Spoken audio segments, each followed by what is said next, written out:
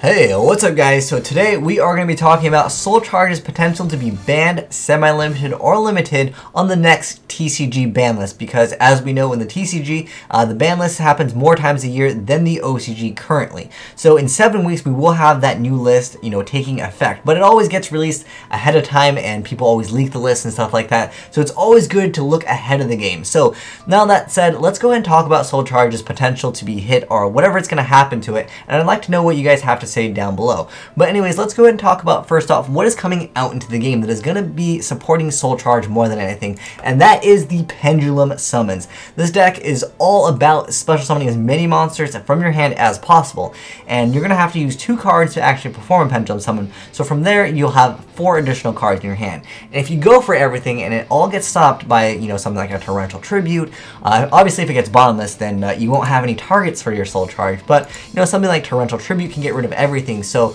what do you have as an option for that if you get Torrential Tributed? Well, Soul Charge definitely supports that playstyle of having you go all in, and if it doesn't work, hey, just go for it next turn, because unless you're special summoning a bunch of other Pendulum monsters, you're going to be losing all your cards, and next turn you can't really do anything. You're top decking, and it's just going to be a bad time for you. Unless you can top deck, all 5 pieces of Exodia or something like a Judgment Dragon, you're just not going to have a good time. And that's where I feel like Soul Charge definitely doesn't warrant a ban, because it supports Pendulum Summons just way too much. That's at least the way I think of this, but it wouldn't be surprising to me if this card got banned completely. I mean, Return from the Different Dimension supports that playstyle of activate 1 card and you simply just win. Now obviously Return from the Different Dimension, you activate it, you can win the same turn that you activate it.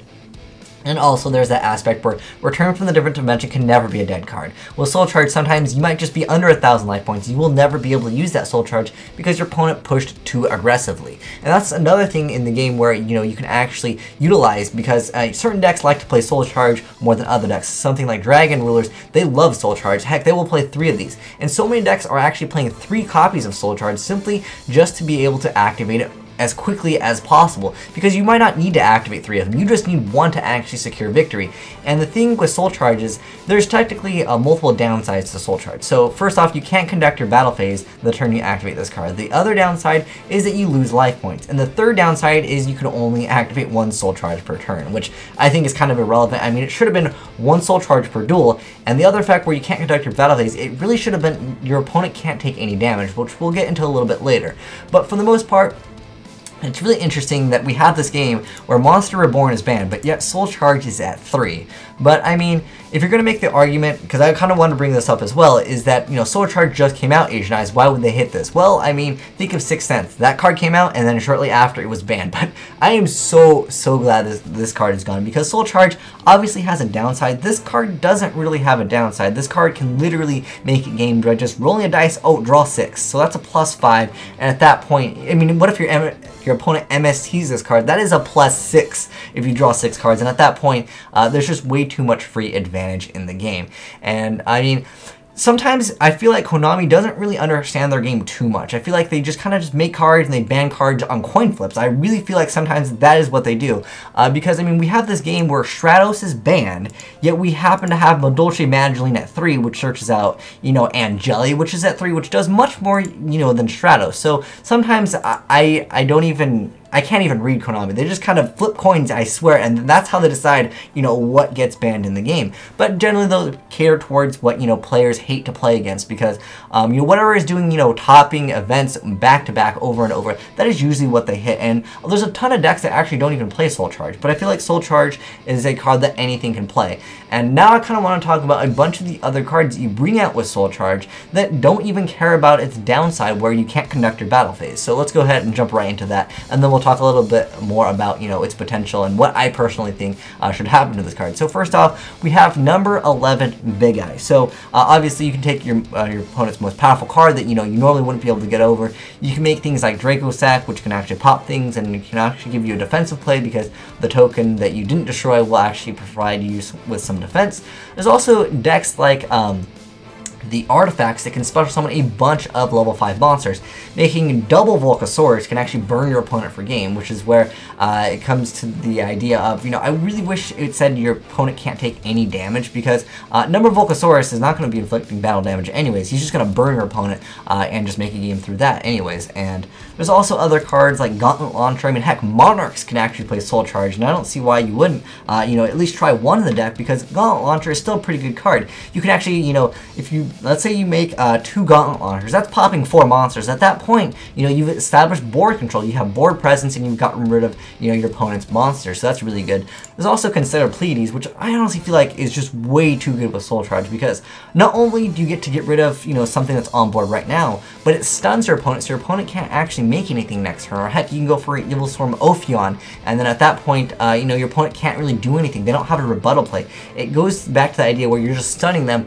and that downside to Soul Charge does not actually exist. Heck, there are so many Quasar variants with Soul Charge, because Lone Fire plus, you know, another monster can equal, you know, Quasar without Soul Charge, but then you can make double Quasar, and at that point, your opponent just loses. Like, it's very difficult for most decks to deal with a double shooting Quasar. Heck, there's builds, if you happen to have Soul Charge, you can pull off a triple Quasar, you know, and at that point, it's just absolutely ridiculous in the game. I mean, heck, this card shot up like 5 times in its price simply because, you know, you can really utilize it with Soul Charge, and also that's because, you know, it's a card that hasn't had a reprint, and we all thought it was going to get reprinted eventually. I really thought this card was getting reprinted in the Dragons of Legend, because this is definitely a legendary dragon.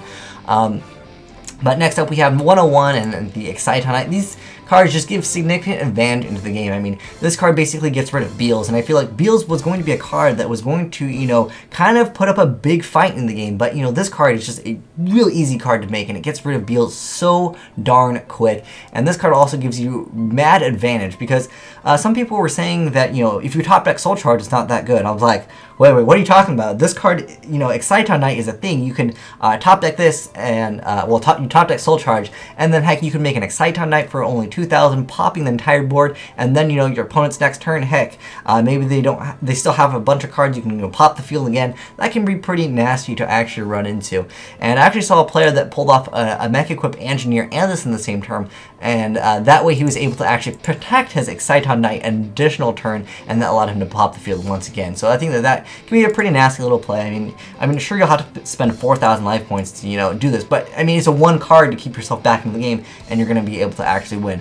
Another really strange win condition is Cannon Soldier. I feel like this card with the Heretic Dragon, since you're tributing them, that triggers them, then they bring out more cards, and then there's just too many things that Soul Charge opens up the doors for, and there's so many OTKs and FTKs because of Soul Charge, and I really feel like it should have had that effect where your opponent doesn't take any damage regardless of its battle effect, you know, anything. I really think that should have been an effect. I'm glad it says you can't conduct your battle phase. But I honestly would like to know what you guys have to say about Soul Charge. Do you guys think it's going to be banned, semi-limited, or limited? Personally, for me, I don't see it getting banned because it supports Pendulum Summons just way too much. I feel like, if anything, I feel like it might just be down to 2. And I still think at 2, it's still too good of a card. But I feel like that's what they're going to do, and then people are going to complain about it again. And then it'll just go down to 1, and then maybe it'll get banned after that. But I really feel like, because Pendulum Summons are going to be coming out into the game, I still think it's going to be viable like at 1. I don't think it's going to be a ban-worthy card. Well, to me, it's definitely a ban-worthy card, but I don't think in Konami's eyes it's a ban-worthy card because it supports Pendulum Summons too much. So like I said, I'd like to know what you guys have to say about this. Do you think it's going to be banned, limited, semi-limited, whatever? But as a side note, just for, you know, fun and giggles, if you guys didn't know, Soul Charge actually has the same artwork as Null and Void. It's just altered very slightly. I mean, the effort into this was very, very small. I mean, all I did was just zoom in on the image just lightly. Then they went into Photoshop, turned the hardness of their brush down, got that color, and just threw it on there, and then like half the card you could hardly see, where, you know, it was totally just null and void. There's actually a bunch of cards in Yu-Gi-Oh! Where they actually kind of just swap the artwork, but like I said, it's just there for fun and giggles. But yeah, like I said, let me know what your thoughts are on Soul Charge in the future, because in just a few more weeks, I feel like probably within the next 3 weeks, we will be seeing some of those fake ban lists, and then in one of those fake ban lists, of course, we're going to have the real one, and I definitely want to know what happens to Soul Charge, because I hate getting sacked with Soul Charge. It's mostly because of this card. I swear, every single time I make something super good, this card comes out, and it's like, oh, nope, that's mine. Every time I BLS, it gets sucked up by this guy over here. I feel like this card should be a card that gets banned, because But I know, that's a video for another day. That's a different topic. We're talking about soul charge today. But anyways, like I said, guys, I would love to hear your thoughts on it. And tell me why. Don't just say, I think it should be banned. But I'd like to know your reasons. Maybe you know about some other archetypes that are really going to support soul charge in the future, and therefore it could be more of a reason why you would think that this card technically would not be banned, or may not even get hit at all. Maybe it'll be at 3 forever, and we'll still have Stratos banned. But anyways, thanks for watching, guys. Have a great day. Asian Eyes signing out.